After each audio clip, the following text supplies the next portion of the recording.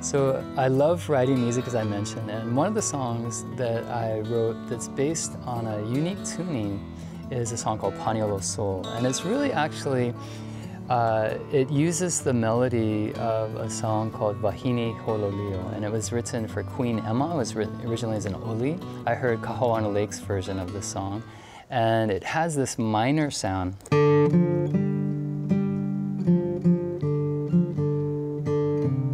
It's a basic theme of the oli, or the chant.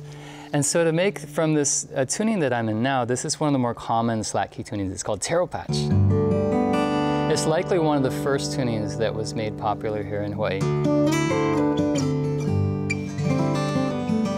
Now by taking one string, slack key is all about loosening the key. So I changed the key just a little bit. I loosened just one string down a little bit. Now I'm in a minor key. So often when I'm arranging, this song is as much of an arrangement of Wahine Holo Lio as it is an original composition. That fit,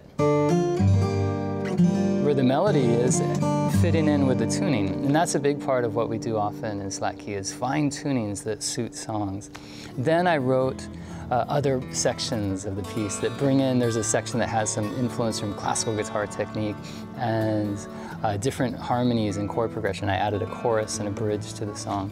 And it's a tribute to Eddie Wilson, who was one of my first mentors, a good friend of my dad, 6'8" tall, Hawaiian cowboy from Maui, and he loved playing ukulele and guitar, and he'd come with us on a lot of those trips, the camping trips.